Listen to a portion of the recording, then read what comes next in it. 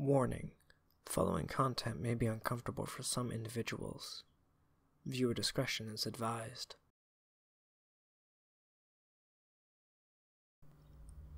Everything up to this point seems like a blur. All I can remember is heading on a road trip to clear my head, as sometimes you just need to get away from it all. As for what I'm trying to get away from, I can't recall. I just remember needing a road trip to nowhere. I found myself driving through the mountain passes. A blanket of fog was forming around and closing in. The moment itself seemed calm, yet mysterious.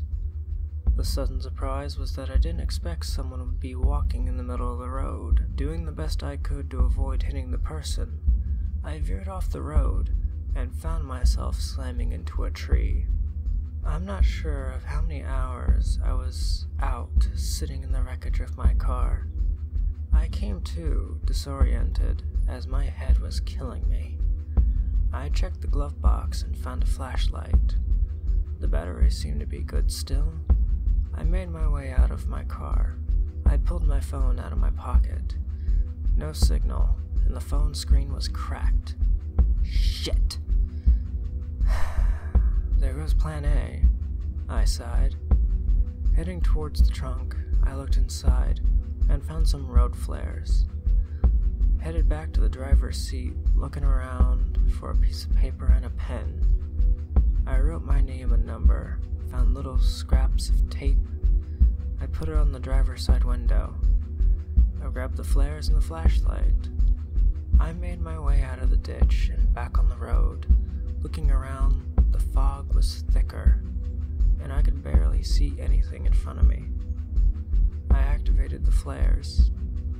I dropped the flares by the side of the road and started walking in the direction I assumed was right. The fog had a different feeling now.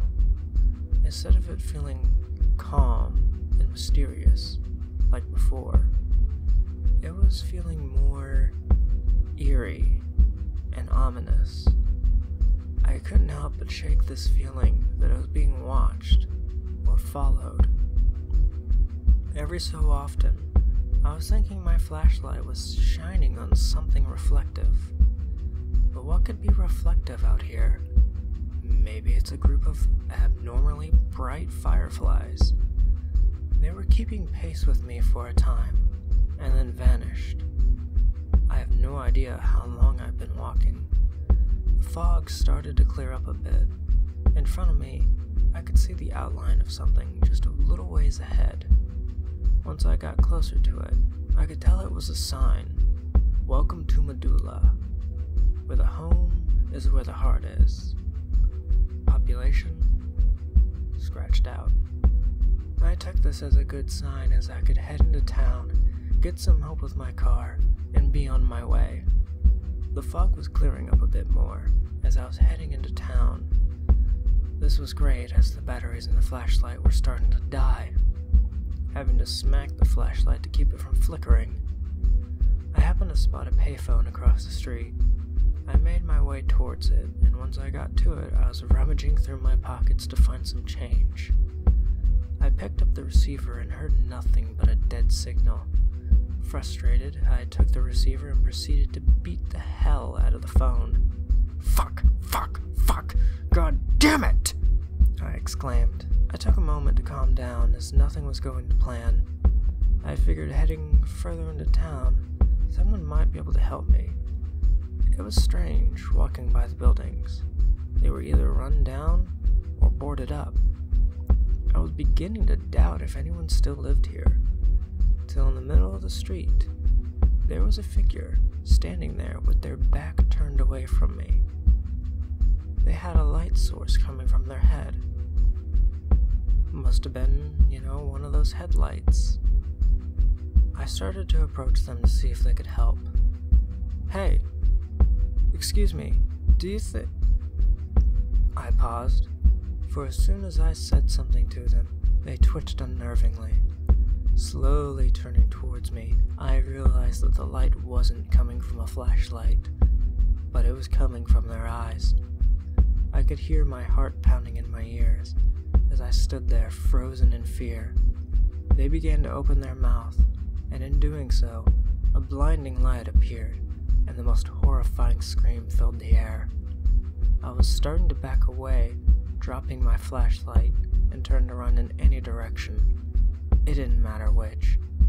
While running, I could hear more of those screams in the distance. I ran into a building that wasn't boarded up, jumping over the counter, and hid in a small spot underneath. I could hear the footsteps and see the light closing in. They stopped at the counter, and I could see the light moving around. "You can't hide in the shadows when what you've done is thrown into the light," they snarled. I could see the light disappear, as well as hearing the footsteps fade away. I waited a bit before crawling out from underneath. I looked around, trying to find anything I could use to defend myself against whatever the hell those people are, while also trying to keep quiet, as I don't know if any of them are still around. I found a door and thought maybe I could find something useful in there. I opened the door. Thankfully, it didn't make that much sound, just barely a squeak. I went in and was feeling around for a light switch. I found it and turned to close the door behind me. I flipped the switch and turned. To my horror, I couldn't believe what was in front of me. No. How are you here? I cried. I have no idea how she was here, but there she was, chains suspending her in place within the room. Her eyes staring at me, those cold, dead eyes. I slowly made my way to her, still not wanting to believe that she was here. I started to tear up as my arm reached out towards her face. My fingertips brushed along her cheek of her cold, clammy flesh. "I'm sorry," I said softly. I heard one of the chains drop, and my head darted to where I heard it. Nothing looked out of the ordinary, but then again, I don't know what's normal in this place. Looking back at her, I couldn't think of what else to say. In the blink of an eye, one of her arms moved, and her hand quickly gripped my neck. Those cold eyes of hers stared down at me with so much anger. For the life of me, I couldn't pry off her hand away from my neck. Fighting a losing battle, as I was beginning to lose consciousness, as my eyes were rolling to the back of my skull. In a quick jolt, my eyes shot forward, as my upper body leaned upward.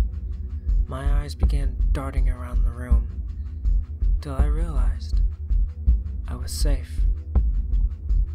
It was nothing more but a nightmare, but something about it felt so real. I made my way to the front door to get some fresh air. I opened the door and leaned on the door frame, closing my eyes and taking in a big breath of that morning dew smell. Opening my eyes, I could see that it was a foggy day. Something out of the corner of my eye caught my attention. On the door, only 2 words written in what could possibly be blood. "Welcome home." I fell to my knees confused on what was happening. Then I heard that god-awful screaming again, closing in. I closed my eyes as I could hear my heart pounding in my head, just like I could hear their footsteps approaching. Then, strangely enough, everything sounded so quiet. I opened my eyes and looked around to find myself sitting in my car. There was no fog, so I took that as a good sign. I looked at the dashboard and found a picture. It was a picture of the woman in that town.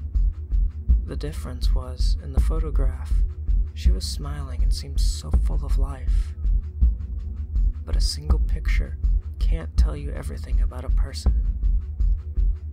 Everyone has their demons. The things in the shadows that no one else sees.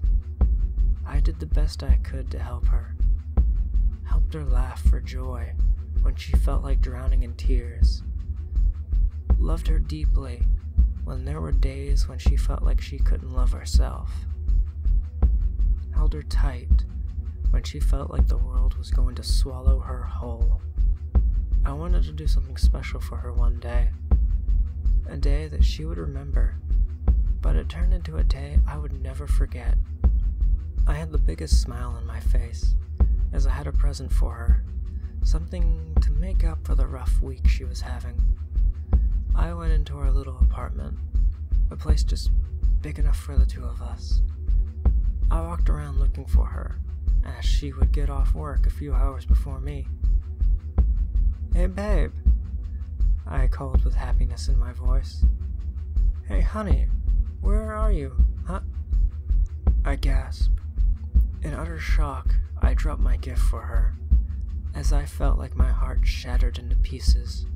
There she was, hanging in the kitchen, with her wrists slit just in case hanging from the rope didn't work. I keep thinking of what I could have said or done to have her stay here with me. Guilt has a way of tearing you apart and destroying you from the inside out. Looking around now, there was no other cars in sight.